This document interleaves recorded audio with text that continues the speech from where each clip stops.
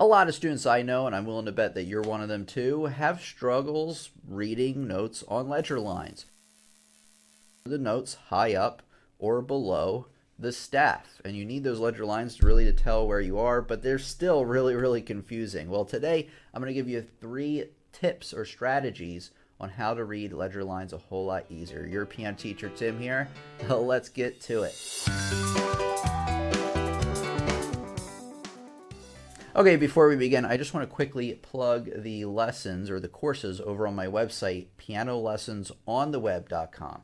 So if you're a big fan of my YouTube channel or you've been following me on social media, you love what's coming out, you're really going to love the courses over on my website. Well, why? Well, unlike YouTube and all the other content I put out where I just kind of like cover one topic and then move on to the next one, not really all in order or in a a really organized fashion.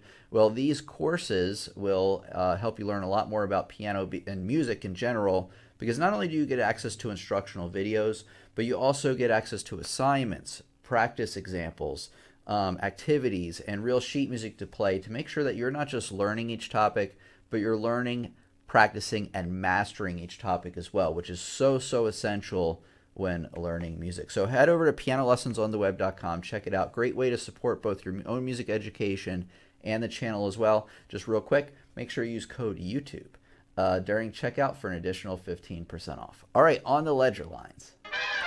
I'm going to jump into this lesson assuming you know how to read notes on the staff. If you do not know how to read notes on the staff, I am going to put a link in the description of a lesson you should watch before this one, which is about the basics of reading notes. So that's step 1, is to learn how to read music, but I will include something for you to where you can do that. Okay, so as we know, ledger lines are when you start to have notes that go way up or way below the staff. Now, strategy 1, which is my least favorite of the 3, so stay tuned for the other 2, is just basically counting from the top note, the top line, and figuring out what the note is from there. So say I have this note right here. So if I know that this note on the bottom is F, well, this note's G, next one's A, B, C, so that note must be D. The problem with this is the strategy is it takes way too long. So if you're doing it this way, you probably want to check out some of the other things that I have. Same thing goes down below. You can read from E and then just kind of count down from there. So you got E, D, C, B, A, G. And also counting backwards also takes even more time because you got to go backwards in the alphabet. Pretty tricky. Okay, so we're going to kind of skip over that because that's not what I recommend you do. What I do recommend you do, however, is when you start to have notes on ledger lines. So say we have a note right on the line, so that note is on a line. And then what you want to do is you do want to go from the top line, just like before.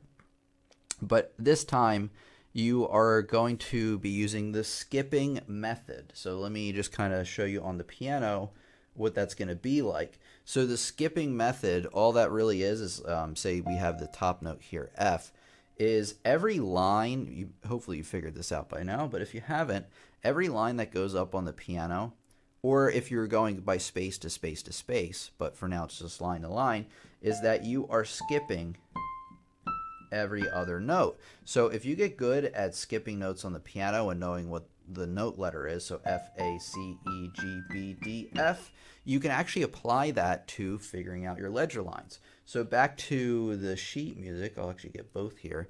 So you have the top note F and then the next line. So you're just skipping up to A. So you can figure that out real quick. So maybe you'll get lucky and you'll have a ledger line right here, but maybe you'll have it like, I don't know, way up here. So what are we going to do? Well, oops, let me kind of show you what we're doing here. So what are we going to do? We're going to use the skipping method. So as you remember on the piano, it's F, A, C, E, G. Boom, that note is G. And it's quite a while up there. It's all the way up there. But see how much faster that was rather than counting every little thing in between? That's why this is one of my favorite methods, although I do have another one for you. Let's do from a space really quick, and let's just do it from the bass clef just to kind of show you that it works on both. So this time I'm going to put a ledger line. Well, it's going to be on between a ledger line, so it's going to be kind of a space there.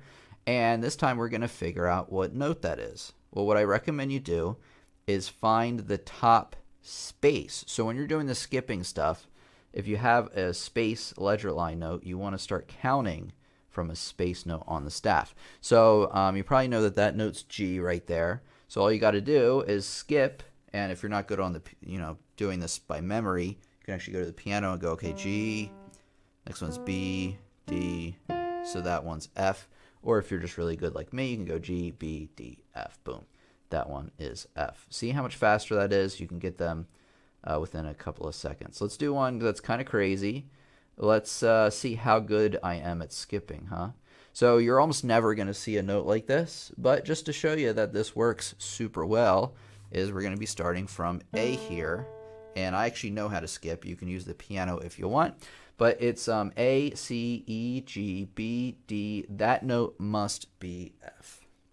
Pretty simple. Same thing going below the staff. Let's do the treble clef again. So say I have a ledger line like right here. That's probably the lowest ledger line you'll find on the treble clef, because then you start getting into bass clef from there.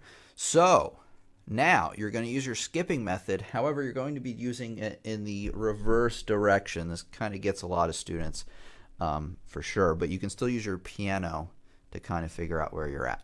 So you have E, so you want to go from the bottom line, because we're going from a ledger line, if that makes any sense, and you want to be skipping down now like that. And since I'm pretty good at it, I don't even need to really count on the keyboard, but it's E, C, A. That note right there must be F. So the skipping method, super easy, but super powerful. And then the same thing, if I had like the 3 ledger lines there, but it's on the space, you're going to start counting from the bottom space instead. So you got F, let's see, F, D, B, G, E. F, D, B, G, E, right there. So that note must be E.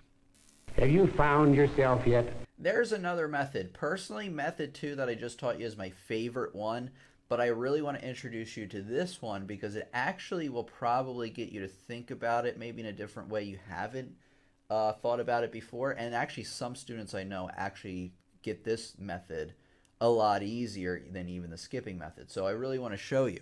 So here we go. So the one thing I want to point out is when you start going up from ledger lines off the staff, there's going to be a pattern that you're probably already familiar with. So here we go. I'm going to name these 4 notes, and I want you to think about maybe where you've seen this before. So you got F, A, C, E. So we're just kind of using our skipping method there. Gee, F-A-C-E, that should look familiar, right? It should just sound familiar as well. It spells a certain word. It spells face. Now, where in music have we probably heard that before? Well, those are the same as the spaces for the treble clef. So a lot of, I teach my students this way personally, is that, the spaces from the bottom to the top of the staff on treble clef spell face. So what you can do is, if you know this knowledge, you're like, okay, going up lines, it's the same as on the staff with the spaces. So you could just say, okay, it spells face, and use it just the way you learned them on the staff, just keeping in mind that they're swapped, right? So if you're talking about lines going up off the staff, you're going to be talking about the spaces from the staff. Same thing, the opposite, let me show you. Same thing starting from the top space, going up off the staff on the ledger lines. That is not quite what I wanted to do, but there we go. Same thing. So these are all spaces now. So what do you think we're going to grab the notes from? Well, you're going to grab them from the lines. E, G, B, D, F, or every good boy deserves fries, or whatever variation you may have learned. So it is the exact same. Just keep in mind that they are different. Now, what if the notes go down below the staff? Well, it works the same way. You got to be careful, though. So we got line, line, line, line, right? So we're probably going to be talking about the spaces on the staff just like we did before. It's the opposite. So F-A-C-E. You got to be really careful though, because when you go down on the staff, you're actually going to be reading them backwards. So instead of going from the bottom to the top, you're going to be reading from E, C, A, F, and then E, C, A, F. Just like that. So just careful when you're going down, you gotta go in the reverse direction. The same method applies for the bass clef, so I'm not going to go over it too much, but I just want to show you that's the same thing. So say we have some notes going from the bottom line down off the staff. Okay, so we're talking about lines, right? So where are we going to be getting these notes from? Well, you're going to be getting them from the spaces. However, you got to be careful, because before the saying's all cows eat grass, which is correct, but you gotta read it from the top to the bottom to make sure that they correlate appropriately. Remember those things when you were a kid when you had to draw the lines? Anyway, so those notes correspond just like that. You've got G, E, A, or no, C, A, or all cows eat grass. So much easier to do it from the bottom up, but you'll just have to get used to that. The important thing is to recognize the trouble and then take steps to correct it. You know, I have a ton more lessons on the channel about reading music, and I have actually a lot of really, really useful tips on how to read music much faster, both on the staff and off the staff. If you really want to check it out, that playlist you can find right here. So it's been your piano teacher, Tim, here as always. Thank you so much for coming by today, and I'll see you, yes you, in the next lesson.